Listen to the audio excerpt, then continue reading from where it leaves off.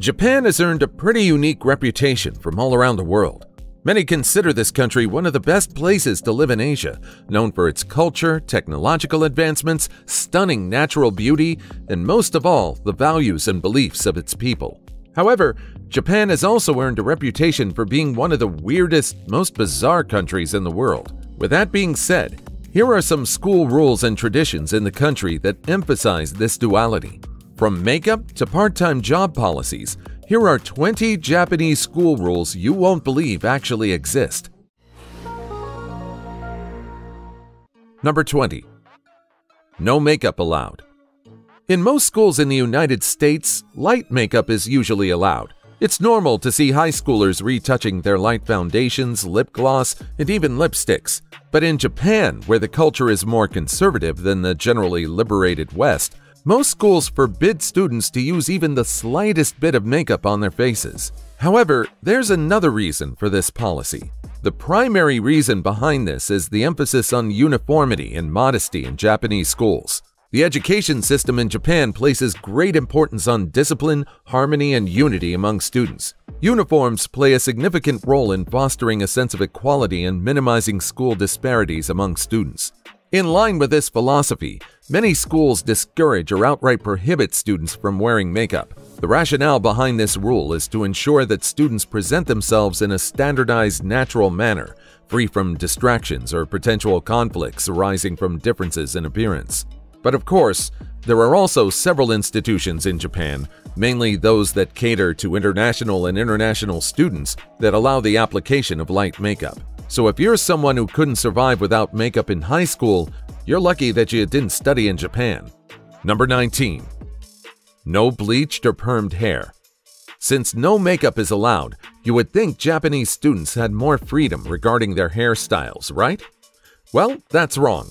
If you're one of the students who decided to have a complete transformation over summer break, one of the things you might have done was to get a tan, work out, revamp your entire wardrobe, or perhaps change your hair by getting a perm or bleaching it.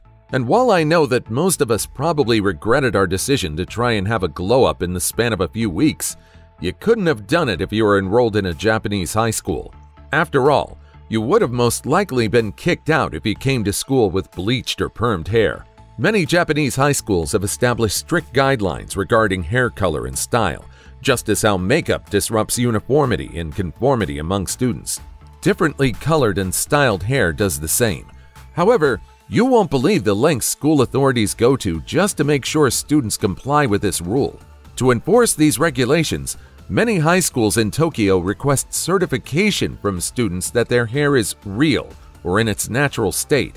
This means students need to prove that their hair color and texture are not artificially altered through perming or bleaching. This certification requirement has become so common that almost half of Tokyo's high schools have adopted this practice. However, as years pass by, more and more students have begun voicing their opposition to these regulations and have actively challenged this rule. Some argue that these restrictions infringe upon their personal freedom and self-expression.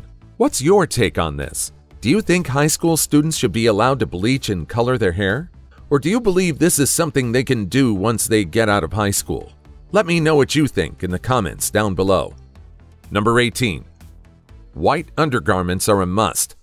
If you think checking a student's natural hair color is too much, you might be more surprised to learn that some schools forbid students from wearing anything but white underwear. In a recent study conducted by the Nagasaki Prefectural Board of Education, more than half of the 238 high schools and junior high schools examined had white underwear listed as a mandatory part of their dress code.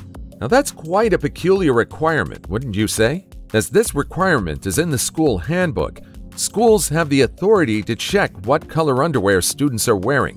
Some schools have even employed methods like a teacher pulling up bra straps, or female teachers entering the room while girls change for PE class to ensure compliance. Now, I don't know about you, but this is a bit too extreme for me. Unsurprisingly, these rules have raised concerns about invading students' privacy and potentially violating their rights. However, not all schools in Japan have this rule, and even among Japanese people, there are differing opinions on whether it goes too far. However, the fact that it exists in many schools raises eyebrows and prompts discussions about the boundaries between school regulations and personal privacy. On the one hand, dress codes maintain a certain level of order and discipline within educational institutions. On the other hand, rules that involve inspecting students' underwear seem to push the boundaries of privacy. Recently, however, an institution in the southwestern prefecture of Saga went under fire after teachers of the same gender asked female students to lift their shirts by a couple of centimeters and male students to unbutton their uniforms. After being bombarded by complaints and a possibility of a lawsuit, the school apologized for the alleged undershirt check. Number 17. All students are required to clean. Imagine a 5 or 6-year-old girl coming home to her parents and recounting her day at school. Instead of talking about reading storybooks or telling how she learned what 2 plus 2 is, she talks about how her teachers made the entire class clean the classroom. Now, in most countries, especially in the West, this scenario would end up pretty badly, with the parents questioning the quality and values of the school and a threat of a lawsuit.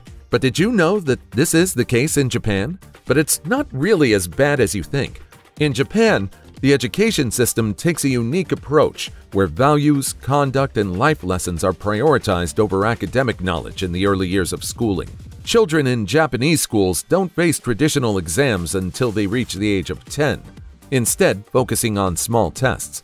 Japanese educational systems are founded on the belief that children should first cultivate good manners and develop the character of young learners before they're introduced to rigorous testing and assessments. Rather than solely judging a child's knowledge or academic achievements, Japanese educators emphasize the importance of instilling values and shaping the student's behavior. During these formative years, children are taught essential virtues such as respect for others, kindness towards animals and nature, and the value of generosity, compassion, and empathy. These values form the foundation of their character and guide their interactions with the world around them.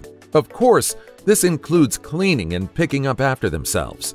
And it's not as bad as it sounds. Children are simply made to clean up after themselves and pick up any trash around the classroom. However, this responsibility extends to high school, where most institutions don't even employ custodians or janitors.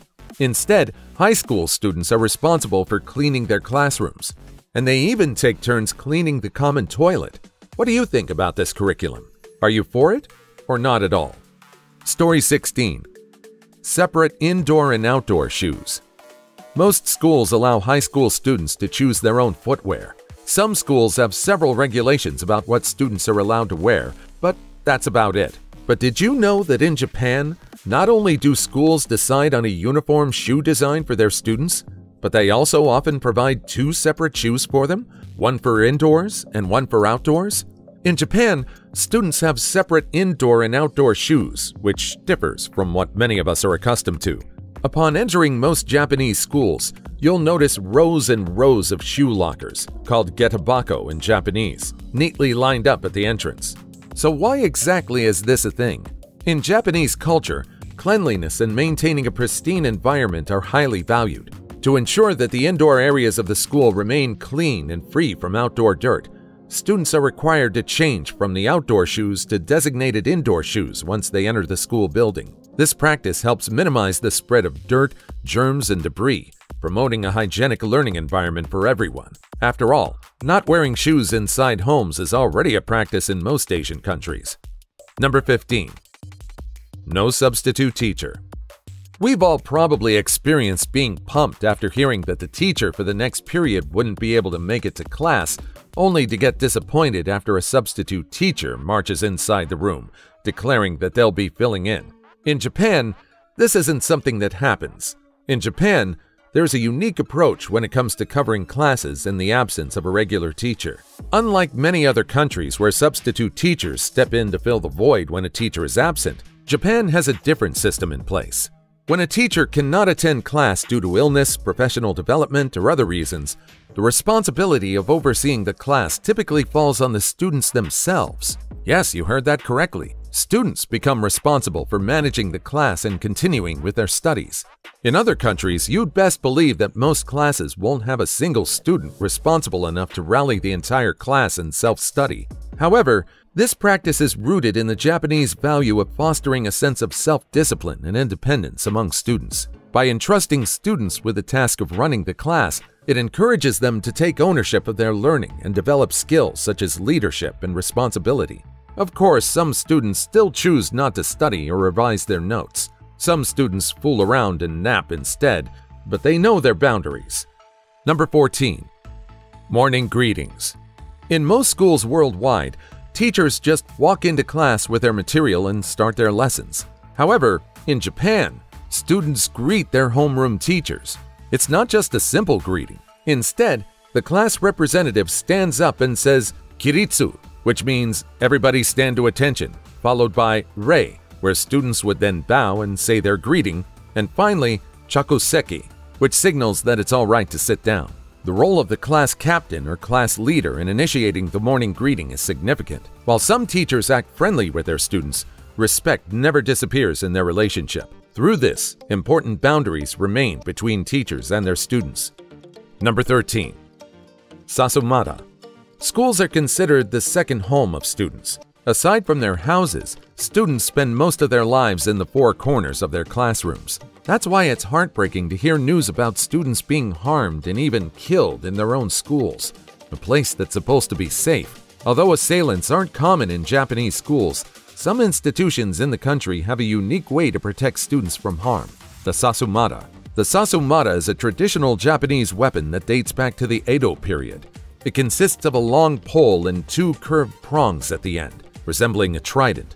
Originally used by law enforcement and castle guards, it now protects students from potential predators and harm. The concept behind the Sasumata in school is to provide a non-lethal means of self-defense and restraint. The weapon is stored strategically throughout school buildings, near entrances or designated safe areas. In the event of an intruder or threatening situation, trained staff members can quickly access the Sasumata and use it to immobilize or disarm the individual without causing severe harm. It's still disheartening that students need a means to protect themselves when they go to school. This shouldn't be the case in any part of the world. Number 12. Bukatsudo. Bukatsudo, or simply bukatsu, is an important aspect of Japanese education. Bukatsudo refers to extracurricular activities that are an integral part of the Japanese education system. These activities go beyond the regular academic curriculum and play a significant role in shaping students' experiences and personal development. In Japan, Bukatsudo encompasses a wide range of extracurricular activities that cater to diverse interests and talents. From sports clubs like soccer, basketball, and judo to cultural clubs like music, tea ceremony, and calligraphy, there's something for everyone. The options are extensive, allowing students to explore their passions and pursue their interests outside of the classroom. Bukatsudo activities are typically organized and supervised by teachers who serve as advisors or coaches. However, most clubs function through their own council and officers. This allows students to maintain order and regulations among themselves. If you watch anime, then you've probably seen that clubs do a wide range of activities that not only allow students to learn values, but also helps them create fun memories. Number 11. Cram schools. Cram schools are something common not only in Japan, but also in Asia. Also known as juku, these supplemental institutions play a significant role in students' academic journeys, particularly as they prepare for the crucial entrance exams that determine admission to prestigious high schools. Yep, not college or university, high school. Unlike in many other parts of the world where high school admissions are primarily based on academic records or recommendations, Japan has a distinctive system. To gain admission to renowned high schools, students in Japan are typically required to take entrance exams. These exams assess their knowledge, skills, and aptitude in various subjects. For this reason, many students in Japan attend cram schools to help them excel and ace their exams. However, it's important to note that it's not as hellish as you might think. Number 10. Bowing. In Japan, bowing is a fundamental gesture of respect deeply rooted in the country's traditions and etiquette. While it's challenging to pinpoint an exact date where the tradition started, bowing has been a fundamental aspect of Japanese etiquette for centuries. Students are taught the proper way to bow as part of their education on manners and respect for others. It's normal to see students bow not only to their teachers, but also to upper-level students. Generally in the country, bowing is a form of paying respect to people and a deity. There are various types of bows, each with unique meanings and levels of formality. For example, the ashaku is an informal bow where a person casually nods their head as a greeting. The saikere is a deep and formal bow reserved for high formal occasions and showing utmost respect. In fact, some people bow and pay their respects even when no one is watching, signifying that people know how to show their respect even behind closed doors. Number 9. Randosero bags. You've probably seen these bags in thrift shops or in online shops. Perhaps you've even seen them in Japanese movies. In Japan, students use these randosero bags, a traditional Japanese backpack made of sturdy leather or synthetic materials. Its distinctive design features a rectangular shape with a firm frame, providing ample space for books, stationery, and it's water-resistant. The bag is often equipped with adjustable straps, a top handle, and multiple compartments for organization. This might look like a cute bag, but it values both aesthetics and functionality. The history of randosero bags can be traced back to the Edo era, when Western reform came to Japan. At that time, students began using leather backpacks inspired by European designs. Over the years, these backpacks evolved into the distinctive randosero bags we see today. These bags effectively distribute the weight of several textbooks and heavy materials students carry. What's more, these bags are incredibly durable. And when I say durable, I mean they're built to last for years. Some even use the randosero bags of their older siblings. I don't know about you, but I'd definitely be happy to use these bags over the trolley bags that were so popular in kindergarten. Number 8. Uniforms are a must. Now, this rule isn't that much surprising. However, it's still worth mentioning. In Japan, school uniforms are considered essential, and the vast majority of schools, especially at the high school level, require students to wear uniforms rather than civilian clothing. Uniforms serve multiple purposes in the Japanese education system. It promotes inclusivity and reduces the pressure to conform to specific trends or societal expectations. What's more, uniforms foster a sense of identity and pride in one's school. The distinctive design and colors of school uniforms help students feel connected to their educational institution and develop a sense of belonging. Uniforms also contribute to a disciplined and focused learning environment. By wearing uniforms, students are mentally prepared for the school day and understand the importance of adhering to rules and regulations. Putting on a uniform can serve as a daily reminder of the responsibilities and expectations associated with being a student. Perhaps it's for these reasons that not only Japanese schools implement uniforms, but most educational institutions in Asia as well. Number 7. School lunches. What did your high school lunch look like?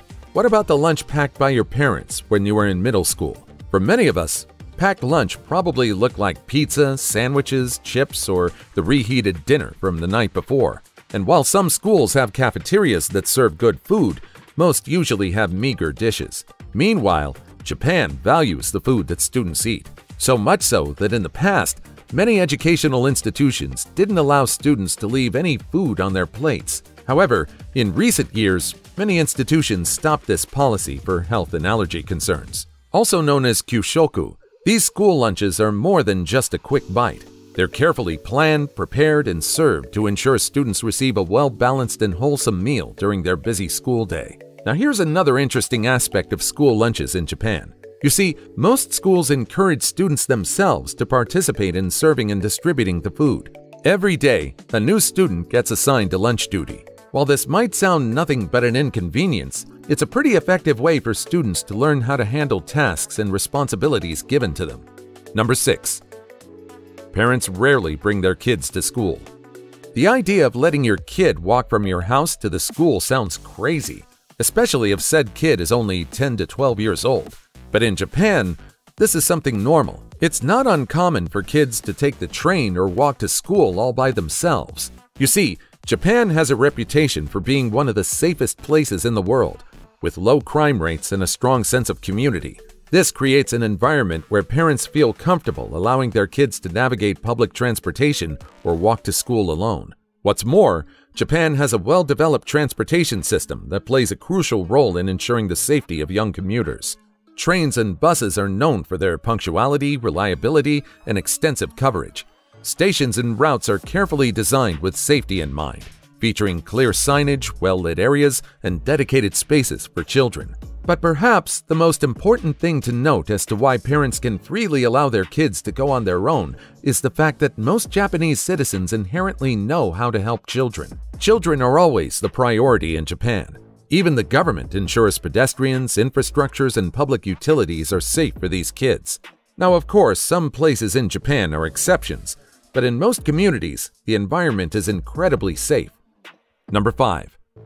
Punctuality is upheld at all times. Punctuality is valued in schools and almost every institution in Japan. From students to workers and even public transportation, the Japanese take punctuality seriously.